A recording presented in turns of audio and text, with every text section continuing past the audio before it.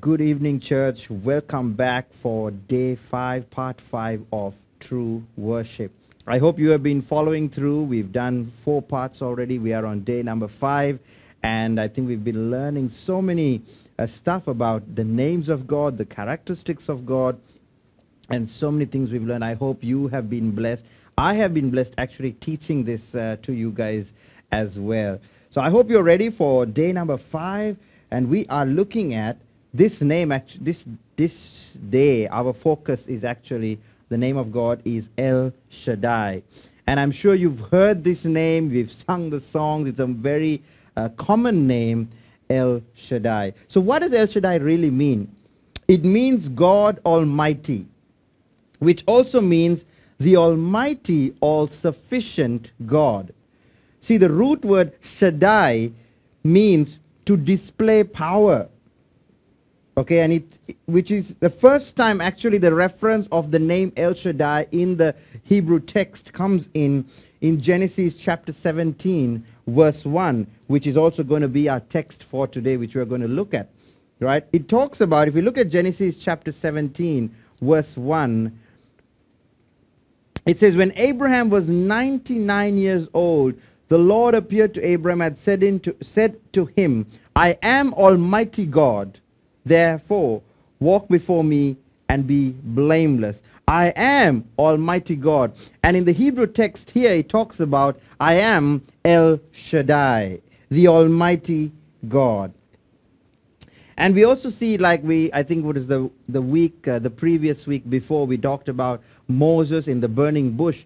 And he also knew the sovereignty of God, right? And he knew God, but he also knew God as El Shaddai, the Almighty God, right? So actually the character we're going to look at today is the credibility of God.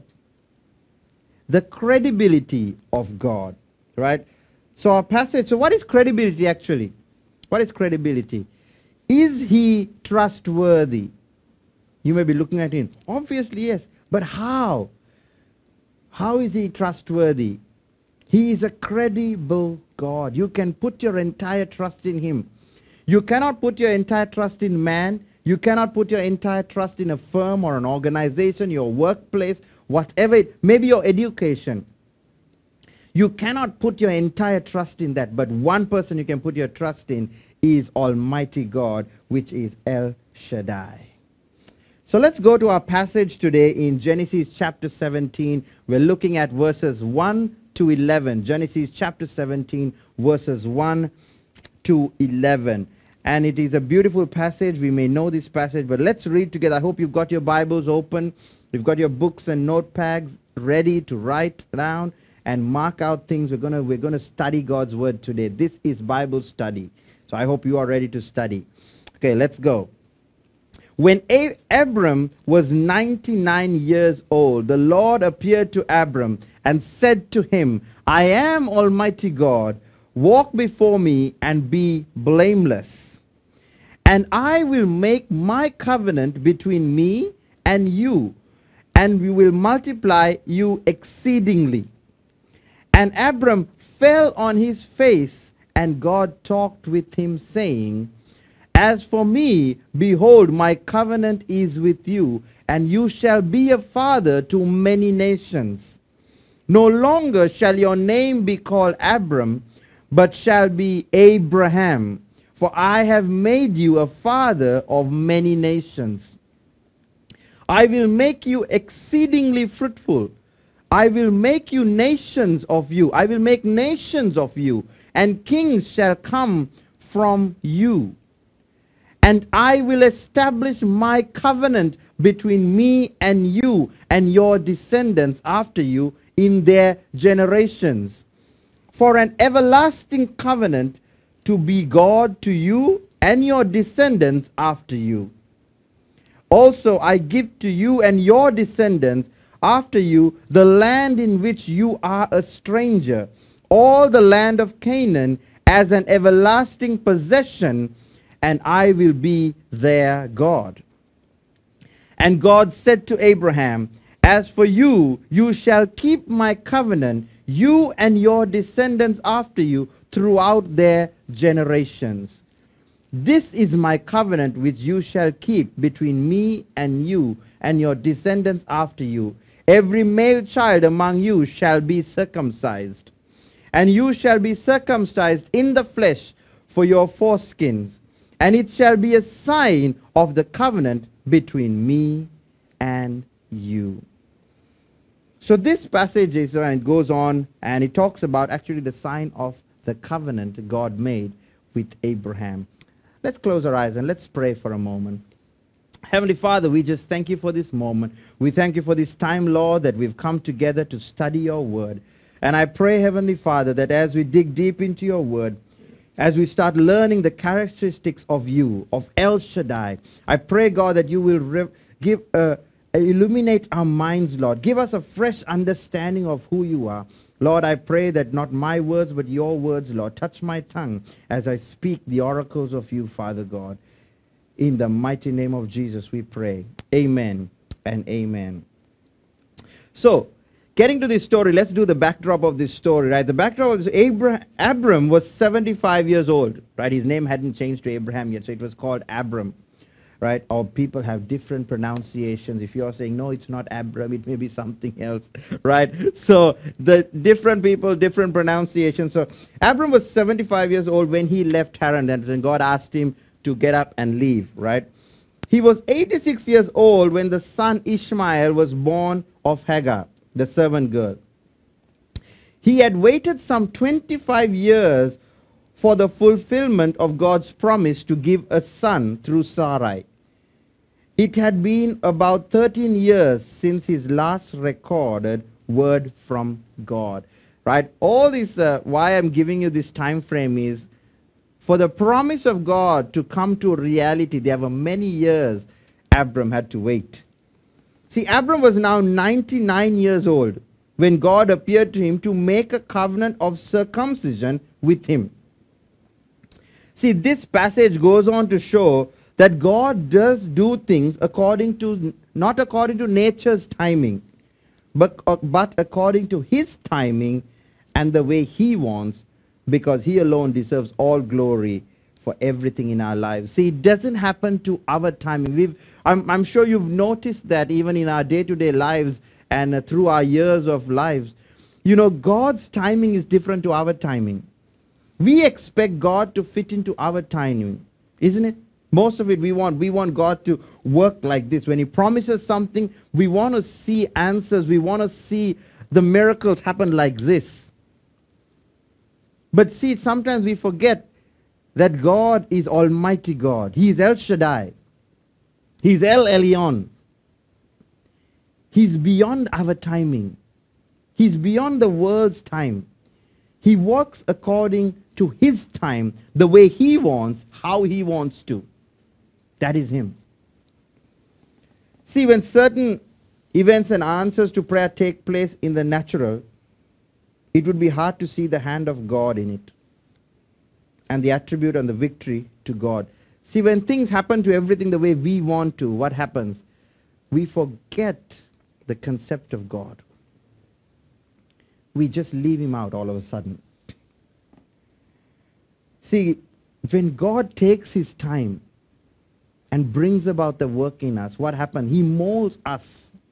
There are things he changes in us. Time helps change us to be more like God, to appreciate him more, to honor him more, to love him more.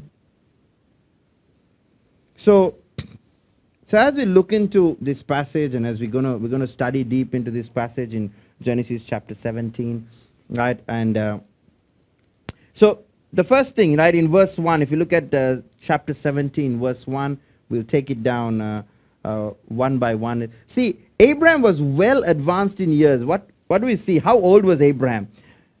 Abraham was 99 years old. Wow, 99, right? See, God appeared to him to make a covenant of circumcision with him. You see in this that he was 99 years old. So scientifically, you can see is what? He was at an age when procreation seemed impossible. There is no possibility. Another beautiful incident, if we go into the New Testament, right, we would see Mary. She was too young. She had only been betrothed. But we've all heard this statement, nothing is impossible with God.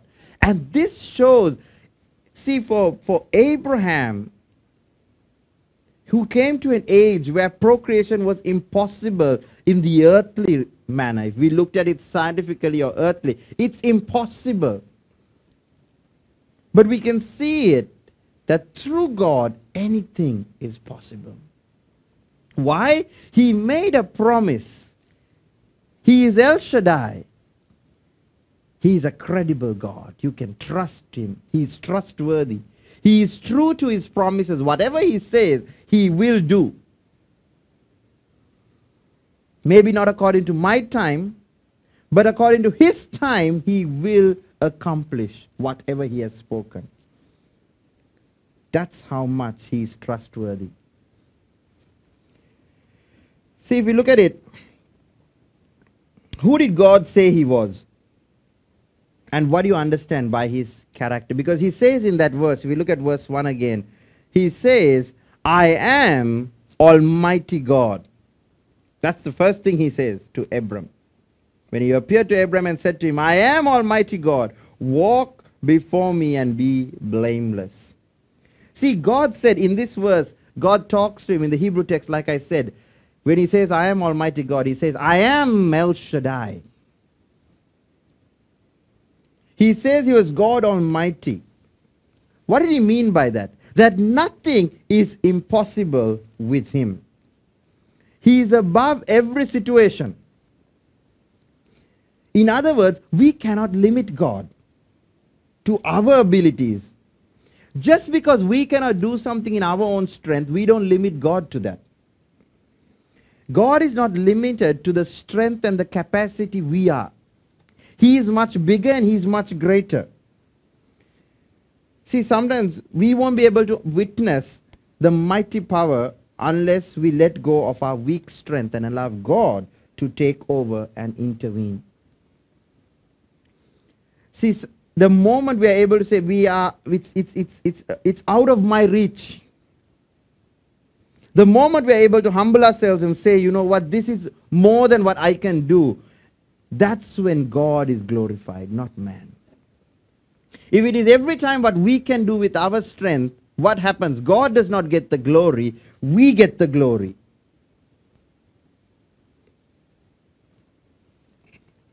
See, so long as we believe that we can do everything in our own strength and power, then secretly we begin to worship ourselves. And we see ourselves as mini gods. We become our very own idol.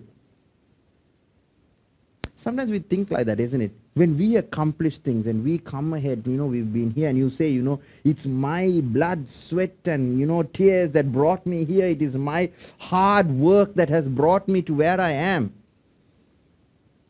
God does not get glory in that. Why? Because you're saying it's through your strength and your trial. You went through many difficulties and you came through and you came like this. But if God didn't give you that air to breathe in the morning when you wake up, if God didn't get you to get off that bed, what if he stopped all your muscles from working? No, you wouldn't have been able to, there would have been no blood, there would have been no sweat, there would have been no tears. It's only because of God. That's why sometimes God just lets us come to a point where we say, we need you, God. That without him, we cannot do anything. And God loves to do things that are way over the earthly standards of things. When earth cannot measure what God can do. Because that's how great God is. You have to understand, he is Almighty God. He is El Shaddai. See, before God made a covenant with Abraham, he asked Abraham to do something. What did he say? In verse 1 it talks about, walk before me and be blameless. A very tough thing. See, God asked Abram to walk before him and be blameless. In other words, God wanted Abraham to be what? To be obedient and to have an untainted character. God is all about building character in people. Character is a very most important thing. I've talked about it a lot of times, even in my sermons when I've preached. I'm very hard on people's character. Because I believe that is the greatest thing that we need to work at. That we have to prioritize that. That is something we all have to prioritize. Building our character. See, the word blameless does not only mean to have a faultless character. No. It means whole. Blameless means whole. God wanted all of Abraham, not just parts of him. He wanted total commitment from Abraham's part. See, sometimes we allow God, when we want God to work in our life, there are certain areas we don't want to give God. Lord, this part of my life, you don't have anything to do with it. This is my part of my life. Do we have certain areas that only we give God? You know, my workplace and my work life, Lord, don't get involved in any of that. I can manage all that and I'm handling it very well. I'm balancing it very well. So Lord, please don't put your 2 cents into this. Or it may be your family, the relationship you have. Maybe you have a relationship with a non-believer and you're saying, you know, Lord, just don't talk to me about that. That's none of your business, Lord. I'm handling it well. I'm balancing it well. But everything else you want God to do for you, but that you don't want to give to God. That you can handle. You know better than God.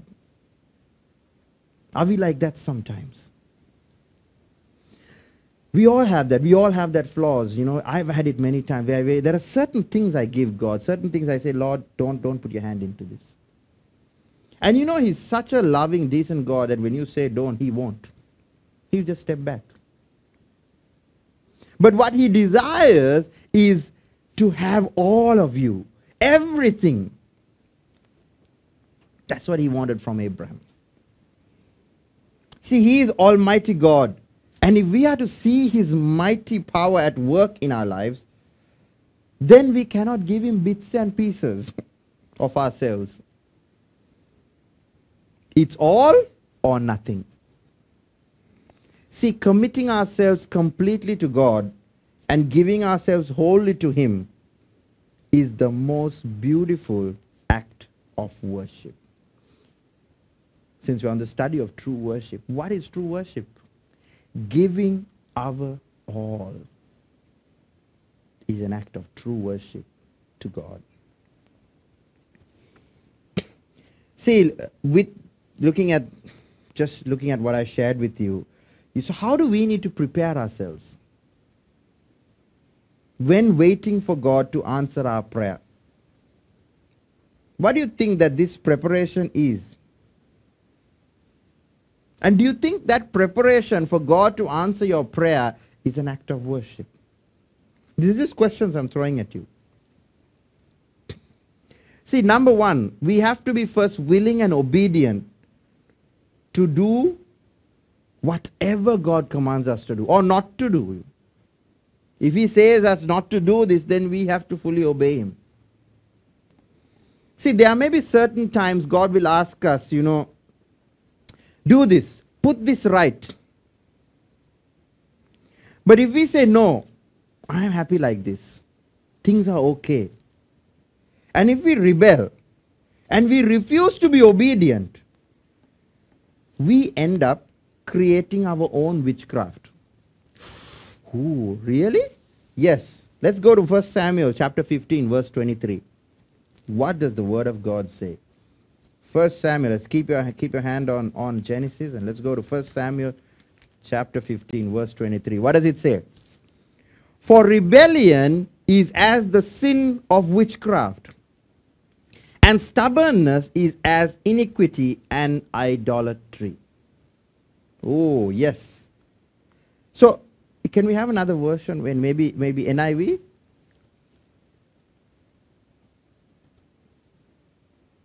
We would say what NIV says.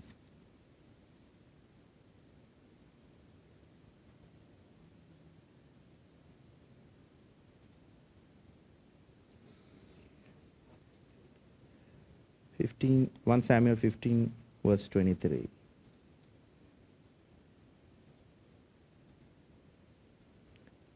Yeah, so for rebellion is like the sin of divination, which is witchcraft. And arrogance, that is being stubborn and arrogant, like evil of idolatry. So this verse actually states that rebellion, what is rebellion? Refusing to obey is as same as witchcraft. And stubbornness, that is hardness, saying no, is same as idolatry. So when we reject the word and commandments of God, He too will reject us from experiencing the miracle we need. When we are stubborn and say, no, this is my way of doing it. God, you better like it. I don't. And if you're when God asks you to, gives you a time frame and says, you know what, you want this miracle, you've been praying for this. While praying, God says, I need you to put this and this right. And you're like, no, I'm not going to put that right. I just need the miracle to happen. We are being stubborn and disobedient. And then we question God saying, Lord, why hasn't my miracle happened? I have been praying, God, but why is it taking so long? Why is nothing happening? God is trying to show you something and He's trying to put something right. And if you're not obedient enough to obey that, then you cannot call yourself a true worshipper.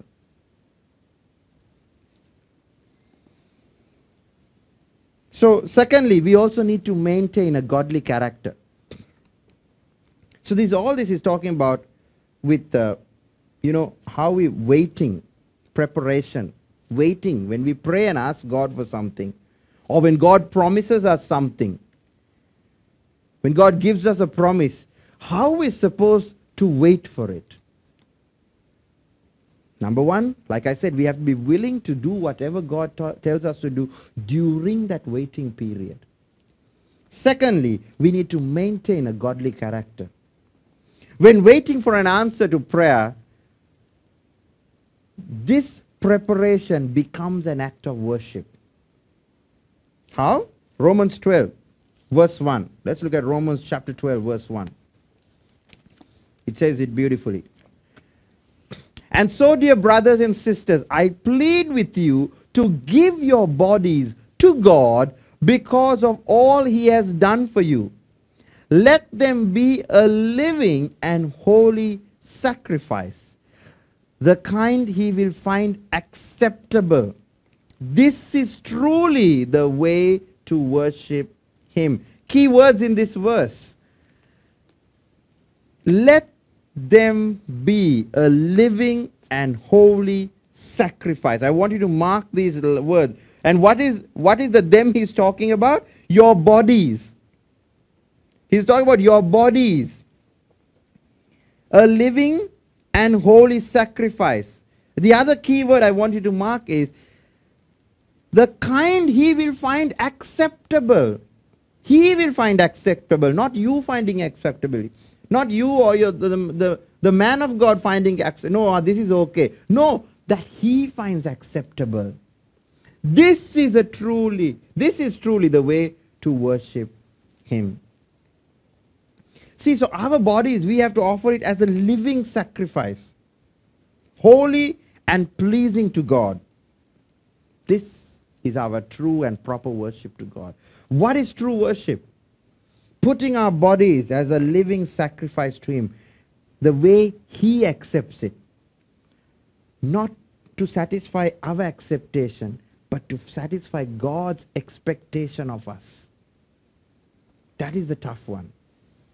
Because that is a true act of worship to God. So let's look at verse 2. What did God promise Abraham? And I will make my covenant between me and you and will multiply you exceedingly. So first God cuts covenant with Abraham. God had not forgotten the promise He did make to Abram 25 years ago. He made a promise that He will make him a great nation. Didn't He? When He asked him to leave and go, He said, I will make you a great nation. He didn't forget that. So this proves the credibility of El Shaddai. He is a God who keeps his word. Right? So he will keep his word. So firstly what? So number one, he hadn't forgotten about the covenant he made. Secondly, God said that he would multiply Abram exceedingly. In other words, Abram would have many descendants. See, has God given you a promise? Maybe while you were praying and asking God for something, maybe in your time when you were really in a struggle and you were really in your knees and you were praying and asking God, and then God gives you a word, he gives you a promise that he's going to do this with you or he's going to bless you like this manner. You may have forgotten about it, but God has not forgotten about it. He will definitely bring it to pass. Things may not seem as it looks like it is, but he will definitely, because he is El Shaddai. He is a covenant-keeping God. He never goes back on his word. See, look at Abraham. He was, 99 years old. See, you may be advanced in years and have done all that you need to do for your family. You may have worked hard, earned, given your daughters in marriage, your son in marriage, and you've done all what you need to do. They cannot say they lack anything. And you may be like, I have nothing to look forward to. What do you think? Are you saying to God, there's nothing much I can do now? The best years of my life are well spent? Do you have that mindset? Are you telling God, Lord, this is the season that God can start something new in and through me? Is your mindset like that? Or you think, Lord, I don't want you to use me, God, because you know what, I am old, I have gray hair. You should have used me when I was young. Then I would have been able to achieve great things. Is that the mindset you are in? See, God will use us whenever we ask him to use us. He doesn't force himself. We have to be open and say, Lord, use me. That is it. Lord, I am here available to do whatever you want me to do. In my young life, in my old life, age. I'm saying you, in God's eyes, age is not a problem at all. Timing, God's timing is different. If he was able to do something amazing with Abraham at 99 years old, I am definitely sure he can do something amazing with you. It's our mindset. Will you have that say, Lord, this is the season, God. God, you can start something new in me and through me. I am ready, God. Are you ready? You have to be ready. You got to say, Lord, I am ready. Tell me, what can I do? God will give you, God will use you mightily because there is nothing that is impossible with God. See, the Hebrew word for covenant is brit, meaning a pact or a treaty or a contract. So what does it mean to make a covenant with God? So what does it mean to make a covenant with God? Have you made a covenant with God? Think. See, is it to make a sort of vow where both parties promise to fulfill the requirements? Both parties are not a single party. Both parties have to fulfill the requirements. Or is it to make a deal with God where the believer gets the greatest benefits? Sometimes our covenants with God are like that. No? It's like a deal we make with God where the believer, only one side of the party, gets the greatest benefits.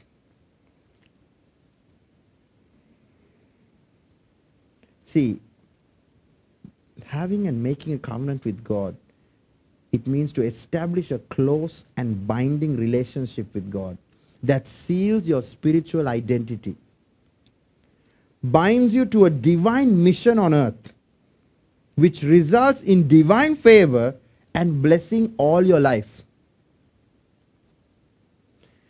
Like I always say, God's blessing is never only for you, it's for your entire generation. So covenants are very important.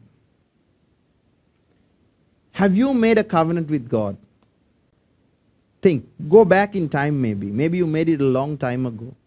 Have you kept your side of that covenant? Or are you waiting? You have forgotten about it. God's done what he needs to do. But have you totally forgot what you said you will do? And you're continuing your life as normal. Think about it. Let's go to verse 3 and 4.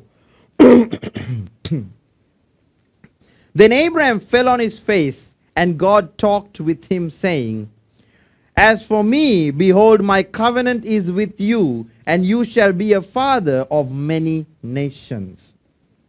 See, covenants are very serious things in the eyes of God. See, the 5 most important covenants in the Bible are, number 1, the covenant he made with Noah, the Noahic covenant. Then the covenant he made with Abraham, the Abrahamic covenant.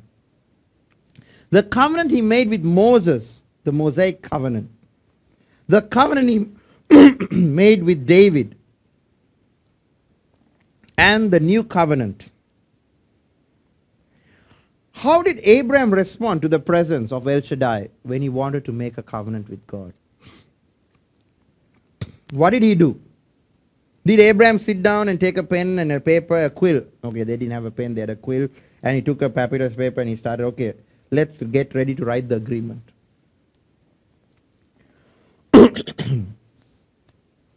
Did Abraham ask Sarah and his servants to be present as witnesses to make sure each one holds what they tell?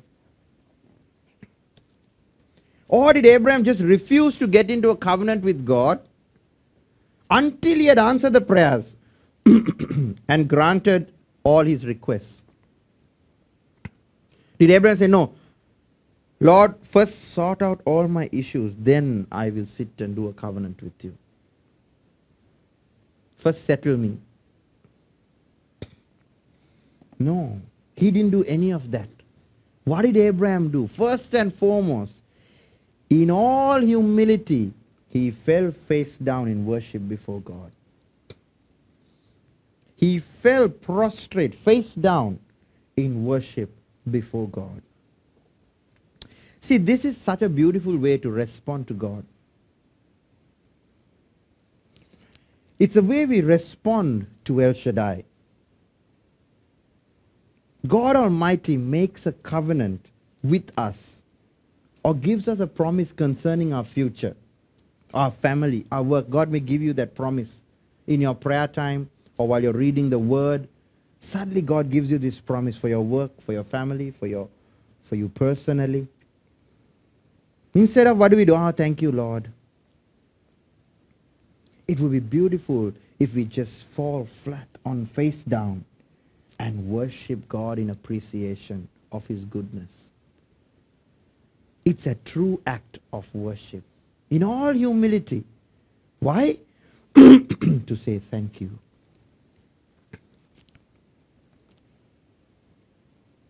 So in this, what was the covenant we can see in this? God said, I will make you a father to many nations. And still he is 99 without children. And God's promise is, I will make you a father to many nations. Does Abraham question God that very moment? No. He just fell flat and worshipped him. What a beautiful understanding Abraham had of God. What a beautiful relationship. For Abraham, time didn't matter. He just loved God.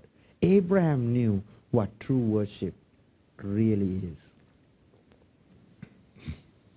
See, if you calculate see the past year or so, has there been moments where you've been prostrate, fall face down before God in worship?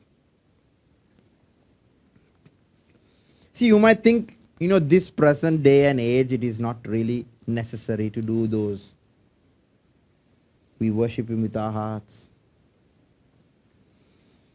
But you see, an outward act truly shows your heart condition. An outward act of that, it not only shows because it's done in the private, no one sees it. But the angels in heaven see, Satan and his demons can see that you worship the true God. How you love him, that is portrayed in what you do. It's just not our hands and knees that go before him in worship, but our entire being lays flat in his awesome, almighty presence. There are many times, in my prayer time, in my quiet time, where I lay just prostrate before God, just in awe, and I just worship him and I thank him for what he has done in my life. So, at least once a year, I hope you will be able to go prostrate before God and worship him. Okay, let's move. Time is ticking. Let's move to verse number 5. No longer shall your name be called Abram, but your name shall be Abraham, for I have made you a father of many nations. So the first thing God did was he changed his name from Abram to Abraham, which means exalted father. See, Abram means exalted father. Okay? He changed it to Abraham. And what is Abraham's meaning? Father of many. Okay? He changed it from Abram to Abraham. See, the day you received Jesus as your personal Savior, when you accepted him, you may not have undergone a name change and all that. But however, your name was recorded in heaven as proof that you were willing to make a covenant with God for all eternity. So where was your name recorded? In the Lamb's book of life.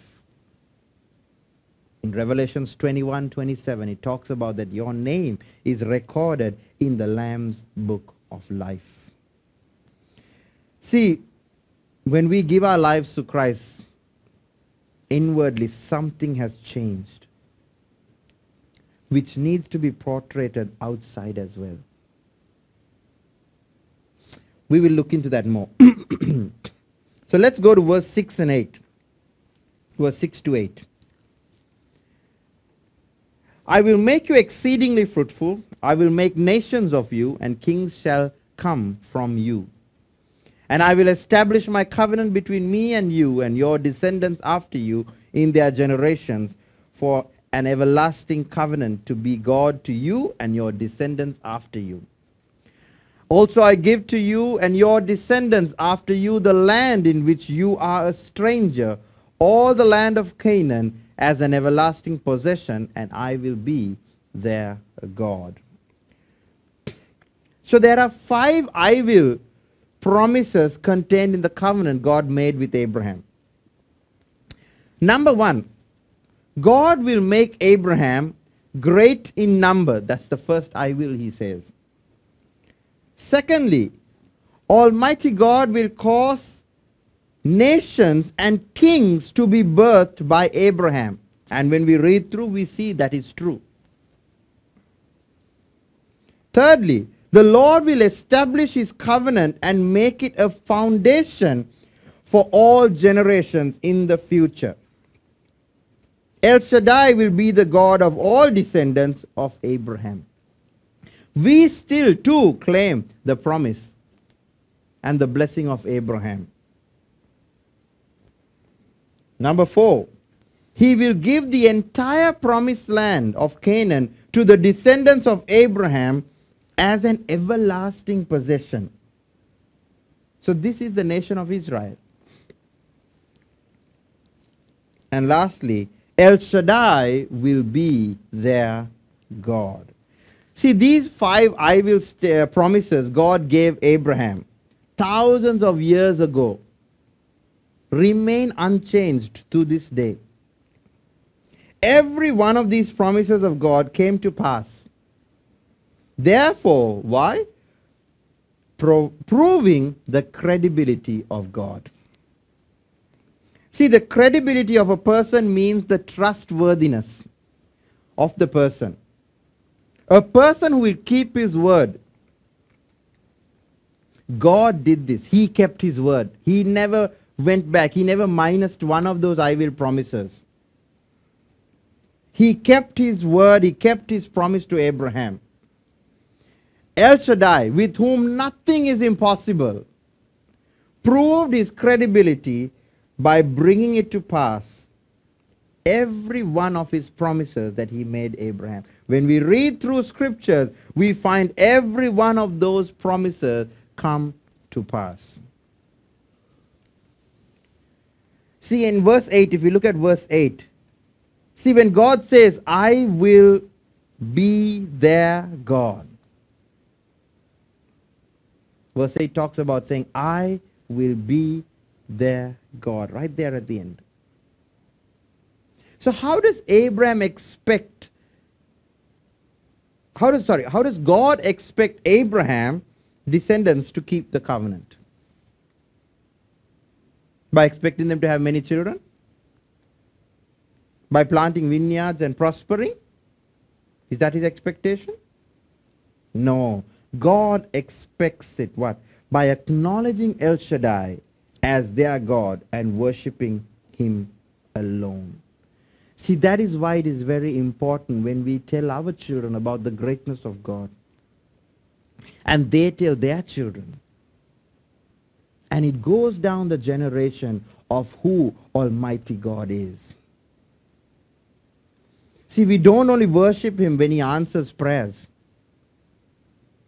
Only when he answers a prayer, we worship him. What if when he doesn't answer a prayer? Do you still worship him? Or you wait to worship him only after he answers the prayer? See, a beautiful time, one time God really, the Holy Spirit challenged me. You know, I was going through a difficult time a few years back, and God really challenged me and asked. And I was questioning God actually. Lord, do you really love me? If you love me, why am I in this situation? I haven't done anything wrong, Lord. And you know, the Holy Spirit beautifully asked me, so how do you judge God's love for you? So I was saying, you know, when everything is going good and, you know, I'm provided for and all that. And so that's the only way you know that God loves you. And it really hit me really hard. And I felt so bad. I really knelt down. I said, Lord, I'm so sorry that I categorized you, and I categorized your love for me is only when how you bless me. The moment you don't bless me, I feel you don't love me. So that means your love, I only categorize is through blessing. And I learned something that day. Lord, whether you give or you don't, I know you still love me.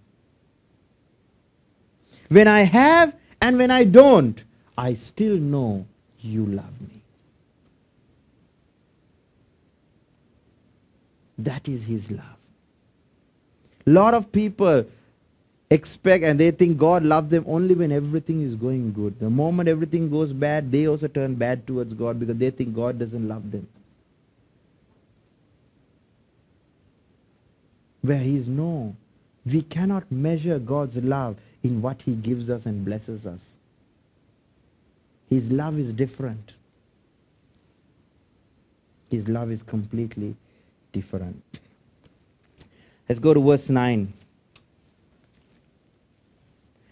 And God said to Abraham, as for you, you shall keep my covenant, you and your descendants after you throughout their generations. See, when God makes a precious covenant with you, doesn't mean it's only for you. It's for your entire bloodline and generations to come. See, it is every covenant God makes. If God has made a promise to you, it's not only for you, it's for your entire generation.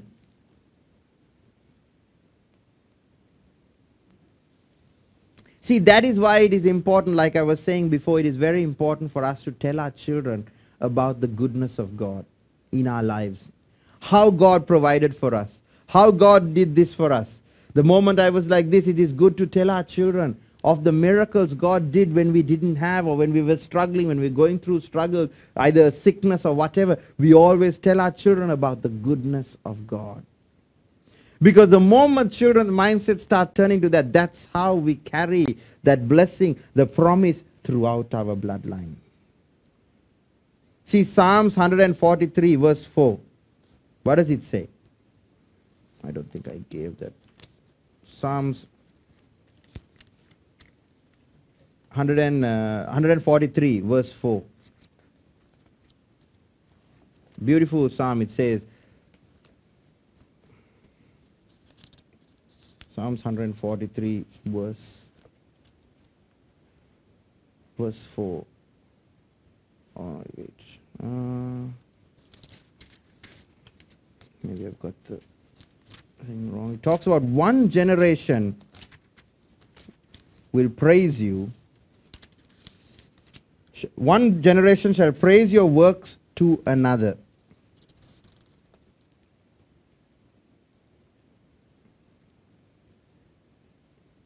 Okay, maybe I have missed that one. I'm sorry. Not sure where it talks about. It talks about it in the Psalms. Give me a minute.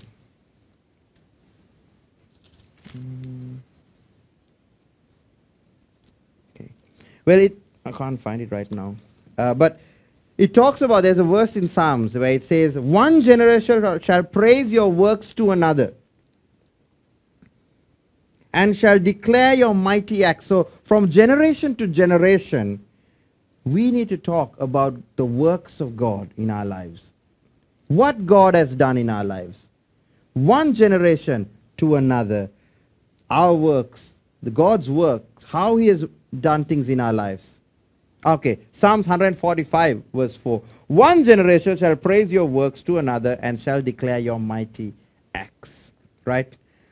So we need to take down from one generation to another the goodness, the miracle, the things God has done in our lives. See, when we tell our children and grandchildren about the mighty acts that God has done in our lives, we raise them to recognize the one true God whom they ought to worship. Not Dada, not Mama, but it was only through God that we are here today. So we got to point our children and our grandchildren to worship the true God. Okay, let's go to verse 10 to 11. This is my covenant with you, which you shall keep between me and you and your descendants after you. Every male child among you shall be circumcised, and you shall be circumcised in the flesh of your foreskins, and it shall be a sign of the covenant between me and you. So there was a physical sign here that God had to make a covenant with Abraham. What was that physical sign? Circumcision. God wanted Abraham and every male child in his household to circumcise the foreskin of the flesh. This was a physical sign that God had made a covenant with Abraham so that he would be a father of many. So in the Old Testament, God cut covenant with his people by commanding them to circumcise.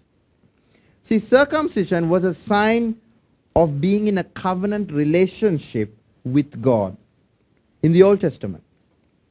In the New Testament, what did God change circumcision to in order to show that he was in a covenant relationship with his people? Colossians 2, 11 to 12. Colossians chapter 2 verses 11 to 12 tells us what God did in the New Testament.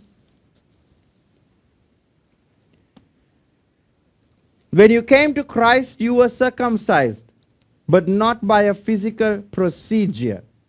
Christ performed a spiritual circumcision by cutting away of your sinful nature. For you were buried with Christ when you were baptized, and with him you were raised in new life because you trusted the mighty power of God who raised Christ from the dead. So the New Testament, circumcision was changed to what? Water baptism. See, the Old Testament circumcision, where God had a covenant relationship with his people, that was the only way he knew there was a covenant relationship with his people. In the New Testament, that covenant relationship is through the waters of baptism. So, therefore, see, some of the Christians believe, just because they have given their lives to Christ and, they need to be a part of the Abrahamic covenant, they go and circumcise themselves. No, that is not correct. Christians don't need to be circumcised, but they need to be baptized. Right? So, baptism is a very important thing in a Christian person's life. If you have given your life to Christ, then I would encourage you to get baptized to seal that covenant relationship with God. Right? And at church, I know at the Father's house, we do baptism, so please speak to Dilrukshi or Marisa and give in your name to get baptized. It is an important thing to cut covenant with God. Right? See, if cutting covenant with God is an act of worship, then do you agree that baptism demonstrates true worship as a result of obedience? I'll ask that question again. If cutting covenant with God is an act of worship, then do you agree that baptism demonstrates true worship as a result of obedience? Yes. Baptism is an act of worship, resulting in pure obedience. Because when we come into a covenant relationship with God, that seals our salvation. So, if you look at it, everything about true worship is obedience. Worship has everything to do with obedience. See, if you have cut covenant with God in the waters of baptism, then do you believe that El Shaddai, who is a covenant-keeping God, is able to fulfill his promises to you, or do you doubt his word? We want God to do everything for us, but we fail to obey him in what he has asked us to do. I always say, delayed obedience is disobedience. You can delay to obey it, that is like disobeying. That is like being stubborn and rebellious. That is what disobedience is. So think. I want you to take a moment and really think on the number of times which you would have doubted God's promise over your life and your family. Have you ever wondered why God doesn't seem to be answering our prayers? Take a few moments and then think, what have you done in your part to safeguard that covenant relationship with him? If you truly are in a covenant relationship with him, have you fulfilled your divine mission on earth? Or at least worked towards it? Have you done your part? Have you made a covenant with God? Maybe you prayed and asked God, Lord, heal me, and I will serve you the rest of my life, Lord. And God actually healed you. And you are nowhere to be seen to be serving God. Maybe you said, Lord, give me a child, and I will offer him to you as my firstborn to serve you and do this. And maybe God answered and gave you a child. And instead of pushing him or her to serve God, you are pushing him to go to this university, go that university, go to this country. God kept his side of his covenant, his promise. But have you kept your side of the covenant? Maybe you ask God, Lord, take me to this nation. Do this for me, or do this for me, Lord, and I will do this. We have to be very careful in our times of prayer and in our times of what we tell God that we will do if we are unable to keep it. Maybe you're sitting and watching this and it's really speaking to you. Maybe it's bringing back to your memory a promise that you made God. God kept his side of it, but you totally forgot about what you need to do. God is asking you to put it right now. Or maybe God's given you a promise and you've not seen anything come to pass yet. But how have you waited in that preparation time?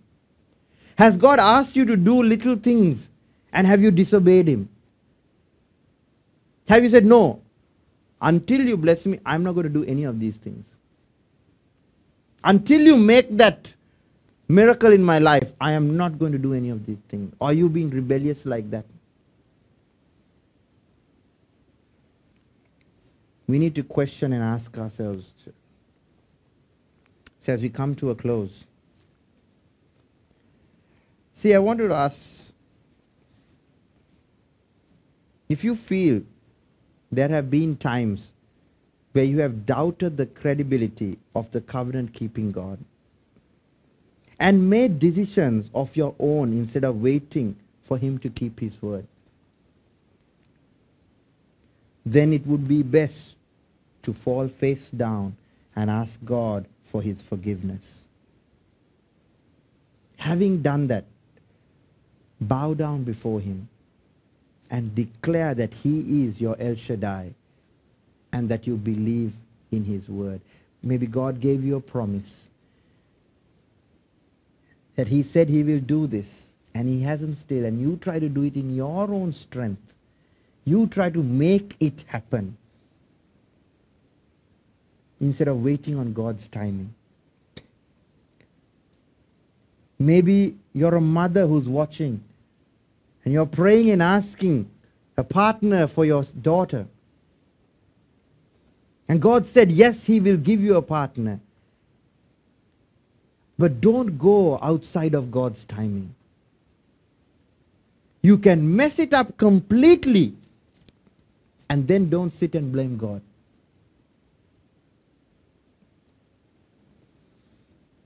Maybe you're praying and asking God to open a job opportunity. And instead of waiting on his timing, you do things your way, bring in things and do things. And then when it all messes up, you blame God and walk away from God, say, God didn't keep to his promise. No. You made the mistake. You went outside of God's timing and did it your way instead of waiting for God to do it his way. He is El Shaddai. He is a promise-keeping God. He will do it. If he doesn't do it now, he will do it. But how do we wait in our transit period? When we prepare for that answer to come, the waiting period is the most important time. And you will see the moment you start waiting in the proper manner, you will see God, because you have to have that faith. He is a trustworthy God. Today we are studying about El Shaddai, the credibility of God. He will bring it to pass. I am here to confirm it. I have seen it happen in my life. Waiting for his timing is always perfect. So I would like you all to do something if you are willing. You can. It's not compulsory, but it's not right. If you have some olive oil with you, you have a little bottle of olive oil, I'd love you to grab that olive oil. And I want you to take some oil on your finger. Put the sign of the cross on your forehead and lay your hands on your head. And ask God to fill you anew with His Holy Spirit. Ask the Lord to bless you in every area of your life, so that He may establish His covenant with you and use you for His glory. You're going to pray over yourself today. You're going to anoint yourself. You don't need anyone to do that. You are the greatest prophet for you. You are the greatest anointed servant for you right now. If you look at Deuteronomy chapter 8, verse 18. Deuteronomy chapter 8, verse 18. Remember the Lord your God. He is the one. Who? He is the one who gives you power to be successful in order to fulfill the covenant He confirmed to your ancestors with an oath. We stand here as the generation from Abraham. We claim his blessings on us. What he promised Abraham will happen to us, because God said it is a blessing from generation to generation. Do you believe you are a generation of Abraham? If you believe that, then I want you to pray and ask the Holy Spirit. Put the sign of the cross on your forehead. Lay your hands and pray and ask God to renew that Holy Spirit in you. Let Him bless you in every area of your life. Take Deuteronomy chapter 8 verse 18 and say, Lord, the way and the promise you cut covenant with Abraham. Bring to remembrance the verses which God spoke over Abraham and claim it over your life. And see things change. Before we go into a time of worship, and there will be a song that will be played, and as you go into that time of worship, before that, let us pray together. The prayer will come up on your screens, and I want you pray that prayer with me. If you want to kneel down, I would like you to kneel down. If you can, if you're able to kneel down, kneel down. We're going to claim this over our lives. Let's pray. El Shaddai, the covenant-keeping God of Abraham, Isaac, and Jacob, blessed be your holy name. O Lord, you are my God. I will exalt you. I will praise your name, for you have done wonderful things. Plans formed of old, faithful and sure. O Lord my God, you are not man that you should lie, or a son of man that you should change your mind. You are the God who keeps your word. What you have spoken, you will fulfill. I worship you, for you have established your covenant with me, and all your promises to me are yes and amen. I know therefore that El Shaddai, the Almighty God, is the faithful God who keeps covenant and steadfast love with those who love him and keep his commandments to 1,000 generations. Because of your great love, we are not consumed, for your compassions never fail.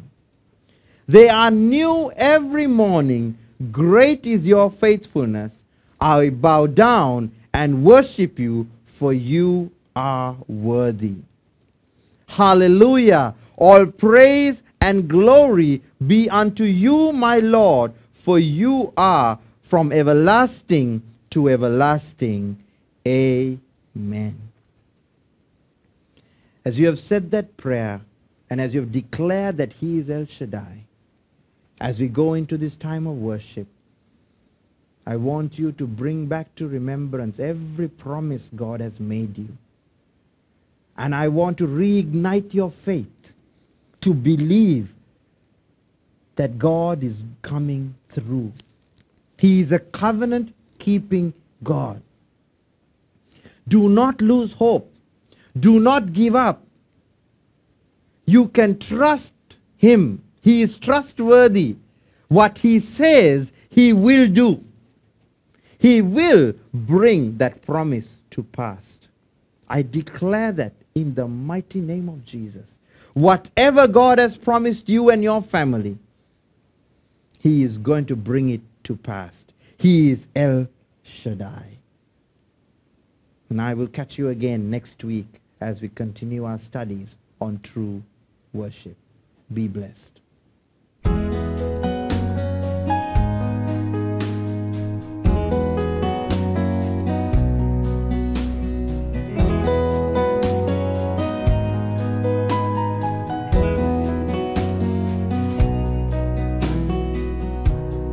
El Shaddai, El Shaddai, El Elyon Adonai.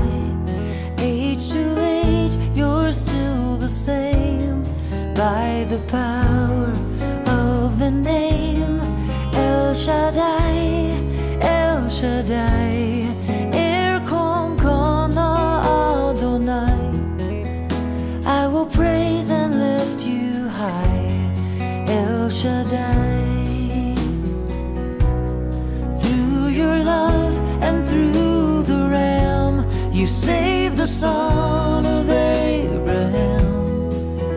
Through the power of your hand, you turned the sea into dry land. To the outcast on her knees, you were the God who really sees. By your might, you set your children free. El Shaddai, El Shaddai, El Elyon Adonai. Age to age, you're still the same. By the power of the name El Shaddai, El Shaddai, Wirekoon Adonai. I will praise and lift you high, El Shaddai.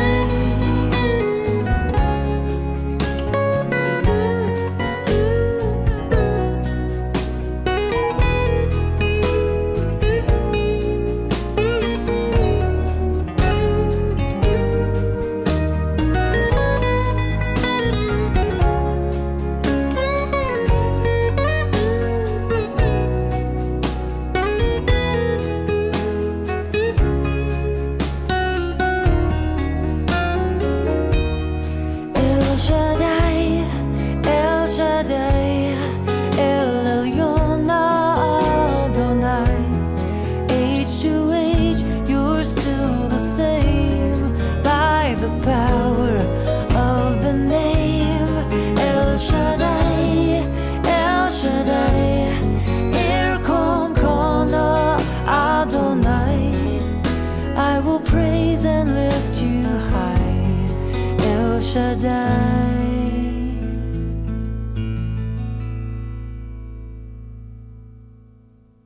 Through the years, you made it clear that the time of Christ was near.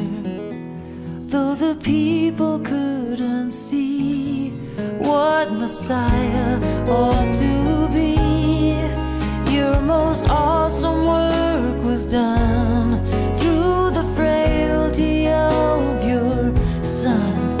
I will praise and lift you high, El Shaddai.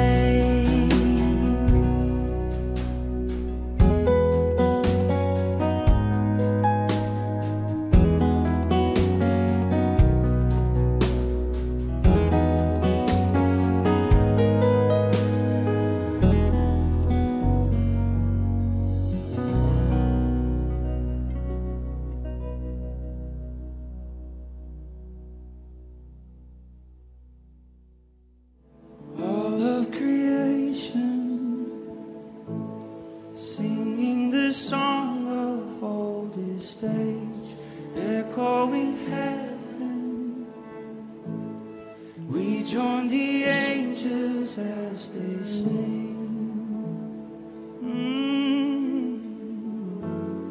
We join the angels and we sing, holy, holy, holy is the Lord our God. Worthy, yes, worthy, Jesus Christ the saving one. Oh, praise his name forever and ever. Oh, praise his name. Yeah. Behold the Savior, scars of redemption on his hands. Bow down before him. Oh, we bow. Come, let us adore the great I am.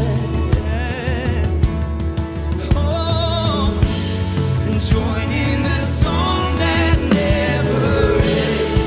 Holy, holy, holy is the Lord. God is worthy, worthy, Jesus Christ the saving one. Oh, praise his name forever and ever. Amen. Oh, praise his name. We love, oh, we love to praise your name. Oh, we praise your name. We love to praise. This is him. This is Jesus. For from him and through him and to him are all things. And to him be the honor and power and glory. For from him and through him and to him are all things. To him be the honor. We give it all. To him be the honor and power and glory. For from him and through him. For from him and through him and to him are all things.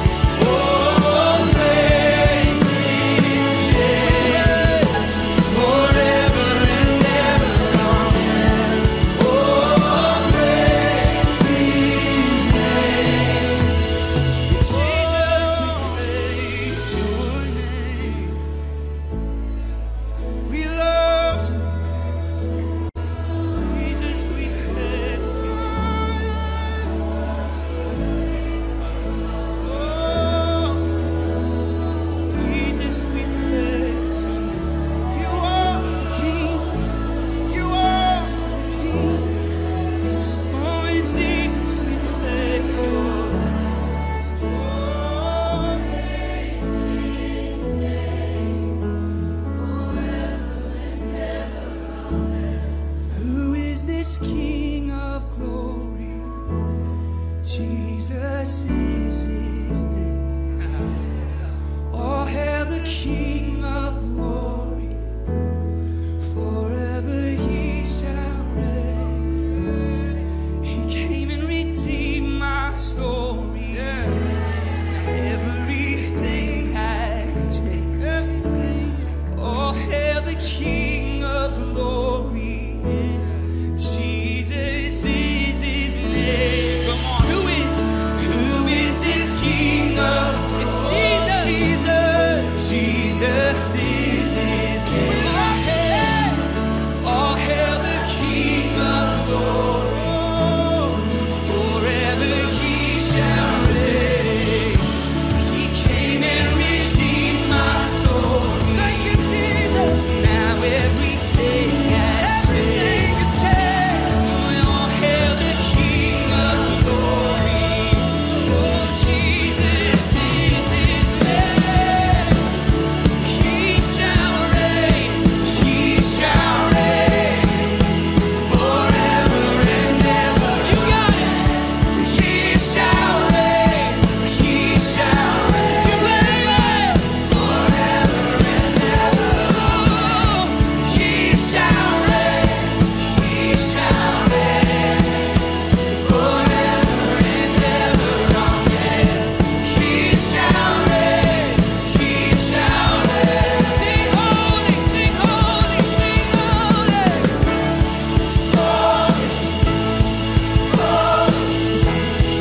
Holy is the Lord our God.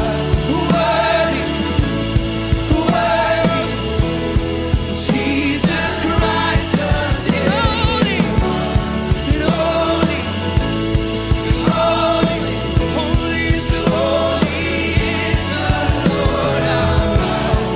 Worthy, worthy. Jesus Christ the saving Lord. Oh, praise his name forever and ever. Eternity so praise the name of Jesus. Praise you. Oh, praise forever, forever. I'll never grow tired. Praise his name forever.